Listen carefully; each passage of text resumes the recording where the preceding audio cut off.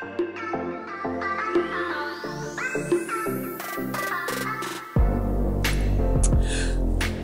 morning, Stitch Roadies.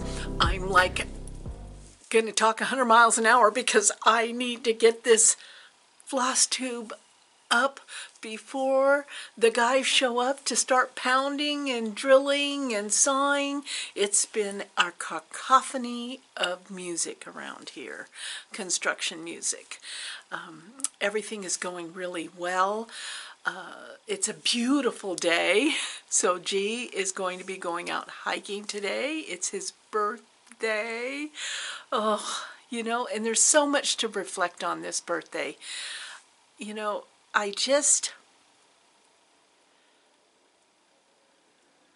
think that when you get to our age and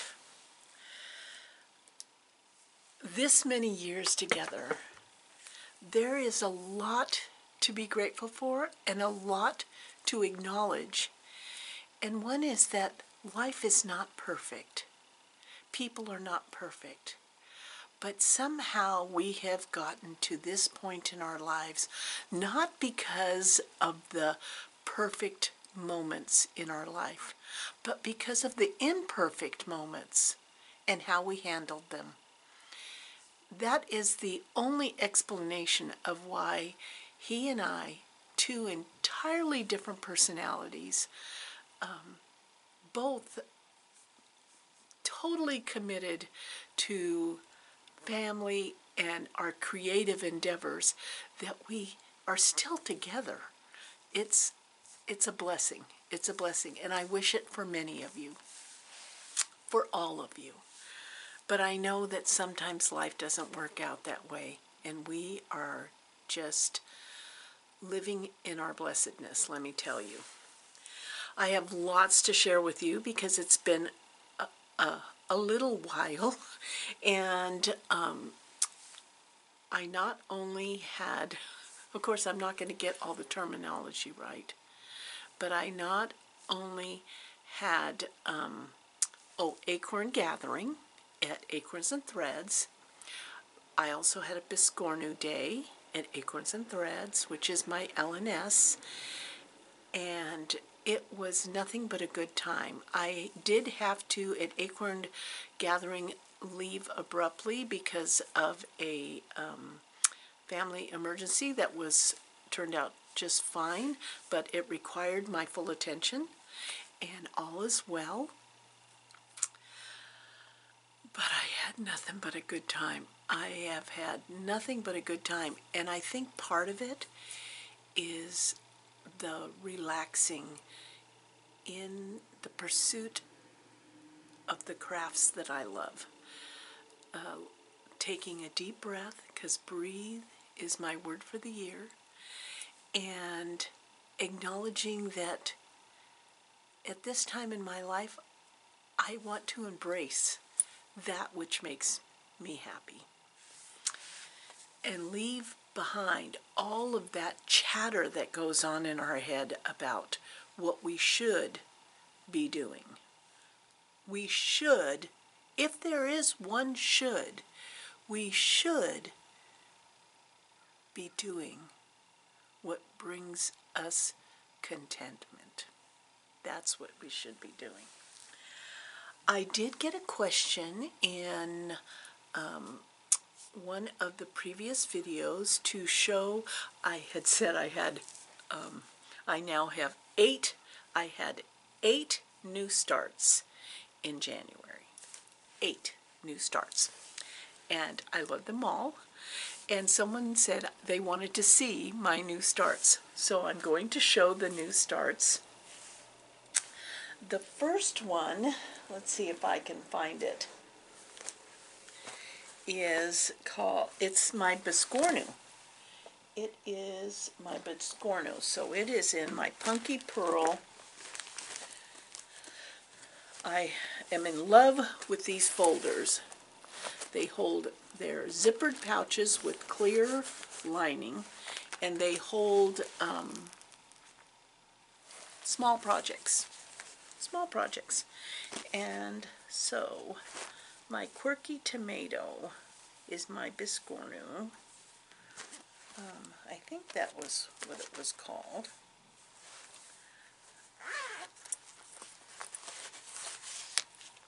Yes, and this is the pattern. I got this at Acorns and Threads. What's not to love about a tomato? I'm only working on this on Biscornu Day, so it'll be a little bit, because I'm kind of a slow stitcher. So that's, I got my first little border. So that was number 1. Number 2, let's see.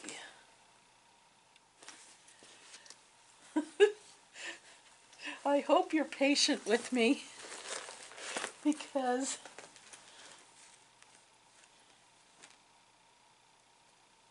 let's see what number 2. I have a number 2. It's called the Mender, and it is a sal for Becca Sambry Stitch's birthday, of which I'm not saling. I'm just doing it.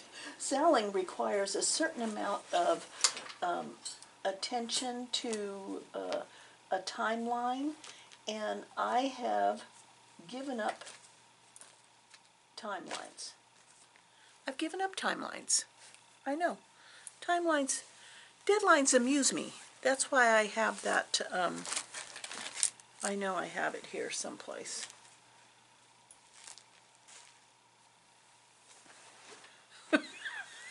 I do. In this organized mess, I have it. I have it. But anyway, that was number 2. It might be in the bedroom.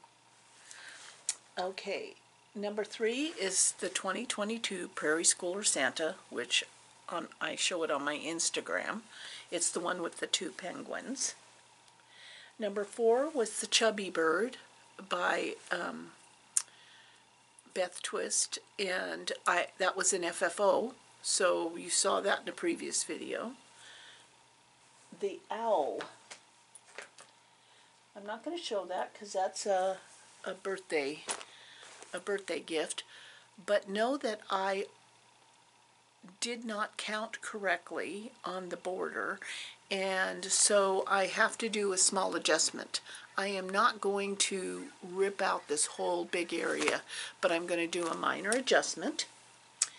Bountiful is the Sal with Fat Quarter Shop, and you can go on that and take a look and join up the threads. Oh, the threads. What can I say about the threads? This beautiful little pencil box. Look at that. And that is called Bountiful. And I haven't gotten much further than that, but I am working away at it.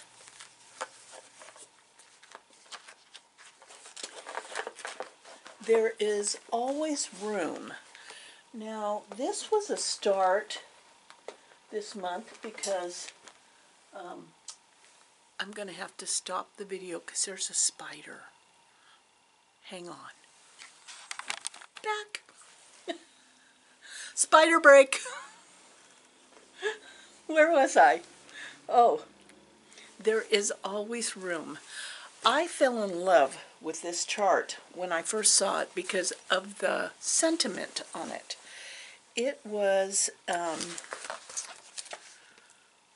there is always room at the table. It speaks on so many levels. And it's a beautiful chart. It's a beautiful chart. And if I have to admit it, I am not a reproduction sampler person. I struggle with putting, and I so admire all those 6, 7, and 10-year-old little girls and boys who have stitched it, but I struggle with putting their name on it. I want to put my name. I want to put my date after I've worked so hard on it. I just, I always like to personalize everything, even in my quilting world. So reproduction samplers have, although I think they are gorgeous, they aren't quite my cup of tea. But I do love a sampler that is created by a designer. And so this one was created by Ellen Reed, Maximum Cross Stitch. And when I first saw it, I immediately went to Evertote and ordered the sampler and the Roxy and Leo floss for it. I knew that I was going to pick out my own fabric. And so it was all kitted up until I found out I was wife of the week. And let me tell you, G was going, what the heck does that mean? But I had always thought of myself as a bit on the side. So to actually be wife of the week, I said, well, that requires me to start this sampler in honor of my designated wife of the week moment. And so I did. And I got the border on that. Yeah, she'd be coming around the corner. And I knew that I wanted to do this sampler on some of the Cedar River linen. And it's 36 count tephra. It's gorgeous. You need to go to that site, and I will put the link down below. But she's a one-woman shop that creates beautiful linen color. And so that was real exciting. And then Snack Bar was the last start for January, and that happened at Acorn Gathering. I know you're just like, just spit it out, Anna. Just spit it out. Yeah.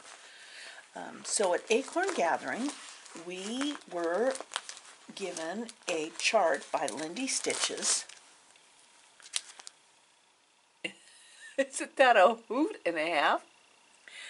But I knew that I was not going to be doing this whole chart because I fell in love with this bear and his butt.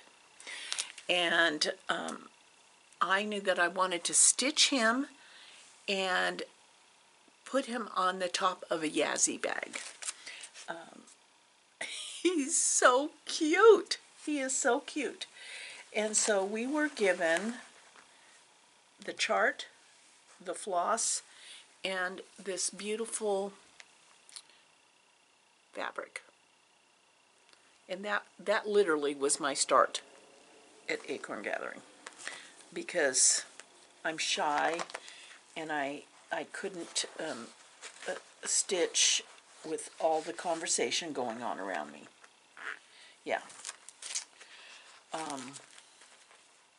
So that's it. That was the 8 starts for January.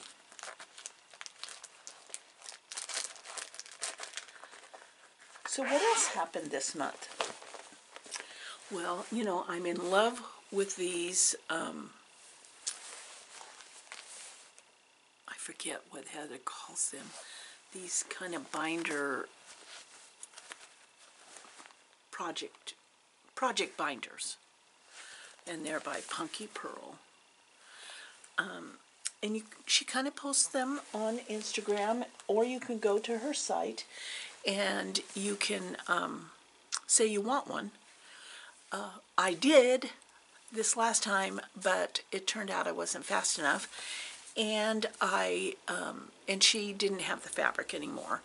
But she did say she would do a custom order, and so I went through my pile of honeybee fabric, and I sent her the required amount. So I am going to get another Punky Pearl project folder with honeybees. Yeah, I'm very much looking forward to that. So besides stitching on There's Room at the Table, this, since the last time we spoke, I also stitched on my adventure sampler.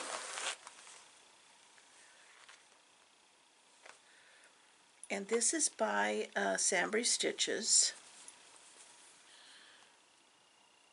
And that is where I am at. I think I should have started in a different part of this fabric so it's not so dark, but I love the fabric. And I had so many choices on where to start it, but it's going to be beautiful, and it will be hanging in the van for our adventures. So I stitched on that since last we met. Stitched on There's Room at the Table. And then I have been stitching on this. I love this book. Got this book at Acorns and Threads, and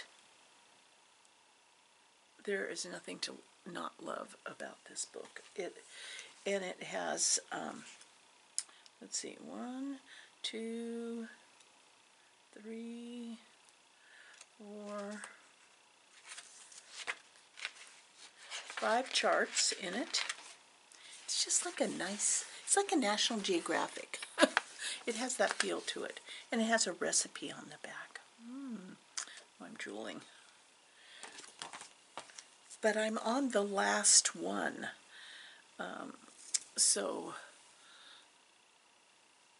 I'm just kind of doing them all on one piece of cloth. So this is the last one I'm working on. And then I will FFO those into little pillows. And I'm doing it on 36 count Vintage Country Mocha Edinburgh linen. Yeah. And I'm having a lot of fun. Besides, okay, I'm having a brain fart here. Besides at Acorn Threads getting the Lindy Stitches project, we also got this specially designed. You get your thread keep here, and then your needle minder and your like a floss bitty thing to wrap your thread up. So this sits at the table, and it's like a perfect little thing. It's a perfect little thing, and it's by Oh So Kelly Company. Is that right? Yeah. That's not actually written on this one, but I know that because It's So Kelly, because I won a drawing at the Acorn Gathering, which meant that I got a second choice of this, and so I got an email from Kelly, and I chose one with honeybees on it. Yeah, I was like on fire that day, because I won twice. One package I won, I gave the pattern to a table mate, because she looked like she loved it. I also won this Fairy Wool in the Woods pattern, ABC of Spring series. And I know I'm going to do that, but I don't know what that is. I've looked at that and looked at that and looked at that, and I can't tell what that is. But I'm going to bring the strawberries all the way across. So I won that pattern. And in that package, I also won this little kit, this Lizzie Kate kit, Boo to You. It has the fabric, the stitching fabric, the little charms. It's like I almost don't want to open it because it's so cute. It's so cute. So that was that was like a fun day. Just a fun day. As far as haul goes, when I was at Acorn Gathering, you get, when you sign up for a workshop, you get a discount at the shop. And so you're going to want to get on the Acorn and Threads newsletter, because you're going to want to keep on top of when the next workshops are, because you not only get this fabulous time with girlfriends, you also get a discount to go shop. Yes. And since I had a discount and I had the remainder of a gift card from G, and I decided to gift myself these Kohana scissors. They are Japanese. The whole presentation, it comes in this box with this beautiful elastic ribbon and this like silk wrap, and when you open it up, you get these beautiful pair of scissors. Look at that. I'm going to pull them out though. I'm pinching them. The little tassel. Oh, it's just, I don't know. We, along with fabric, we are scissor collectors. So I had to get a pair of those. And there was only one pair of red left. But Janine can order these for you, I'm sure.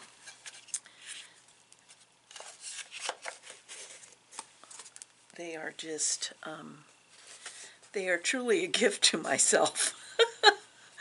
After all, it's G's birthday, so, yeah, I get a gift on his birthday, too. So I got those. I had pre-ordered this pattern. Let me explain this ahead of time. I am not sure what goes on in the cross-stitching world, but a lot of pictures on patterns do not do the project justice. And I would have never bought this pattern based on the front of this pattern. Yeah. It's a friendship book, but the whole photograph and everything, I don't know. But when I saw Janine's finished little pillows and the fabric and the floss that she chose for those little pillows, I was like, I gotta have that. That is the sweetest thing. So I am going to be making, because I do everything Janine does, because, she knows everything. I'm going to do the little pillows. It's so adorable. Anything else in here, haul? Well, my biggest haul was, after much discussion, back and forth discussion with Sue Stanley, and I'll link her floss tube down below also. I was talking to her about hoops. I'm a lot of times an in-hand stitcher, but I do like a Morgan hoop. But I noticed that she uses a Harwick hoop, and she spent some, was really sweet and explained to me why she liked them, what she used them for. So I kind of was doing a little research, and I didn't think I was going to give up my Morgan hoops, because I love those. But I did like this one setup with the Harwick hoop. And when I saw it at Acorns and Threads, I asked Janine, I said, does this work? does this work? And she said, well, a lot of people like it. And I said, well, I told her I was talking to Susan about the Harwick hoops, and she goes, oh, this is a Harwick hoop. And I said, really? Well, she let me try it out because I was there for Biscornu Day. So I mounted my Biscornu stitching onto this hoop, and I used it, and I fell in love. I mean, I fell in love. I'm used to resting the hoop either on the shelf or on the belly shelf on a stitching pillow. But I really, really, really, really, really wanted to learn a lot about two-handed stitching, and I like sewing, the sewing method. And so this is what I got. It looks kind of strange. So here's the Harwick hoop, and then here's the little thing, and then here's this. Now, no, it does not go on the table. This goes between your legs. Yes. This goes between your legs. So it sits like this between your legs, and this adjusts height-wise or degree of angle of the hoop. And so your hands are totally free. Your belly's free, your breasts are free, you can breathe, and your stitching isn't going up and down, if you know what I mean. So I used it at the shop. It was a game changer in my brain. And so I was a little bit worried coming home because of the chair that I sit in at home. You know, at the shop, we're at tables, and the chairs are kind of like office chair, kind of, not the rolling kind of office chairs, but, you know, they're upright chairs. But I kind of sit back at home more, and so I tried it when I got home. I stitched all night with this, and I love it. I just love it. Yeah, I'm shocked because I've had different kinds of you know, stitching frames and all of that, but I have to say this is a game changer for me. So that is available at Acorns and Threads. Everything's adjustable. Yeah. Liking it.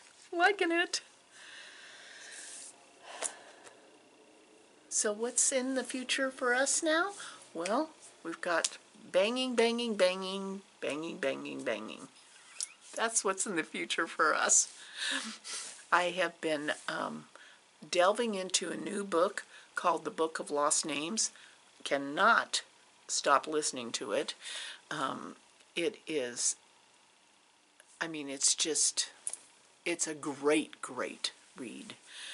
Still working halfway through The Myth of Normal, which I am like, wow, I wish I could parent over again. I wish I knew more than back when I was first a parent, I had no skill set at all. You know, both G and I, for a good part of our lives, were only children. So, you know, we didn't have a lot of skill sets. So our first child was our test parenting child, as probably many for many of you. But sometimes when I'm reading The Myth of Normal, I wish I could do it over again. Not really, but I wish that I knew what I know now. But I guess what I know now comes with experience, doesn't it? It just comes with experience. I started watching The Shrink, which I think it's on Apple TV. I think it's on Apple TV, and I'm enjoying that. I'm enjoying that. It has Harrison Ford in it. Yeah, Harrison Ford. So that's what we're up to on the entertainment side of our lives. It looks beautiful today, so have high hopes. I already have lined up in my mind of places I want to go camping, people I want to visit. I really want to make my way up into Washington State, and yeah, it's garbage day. Can you tell? Oh, that was a school bus. Yeah, school bus. So yeah, I hope you guys are having a fabulous time. I hope all of you that are in Texas and thereabouts are surviving that freezing weather. Spring is coming. Spring is coming. Love you guys. You take care.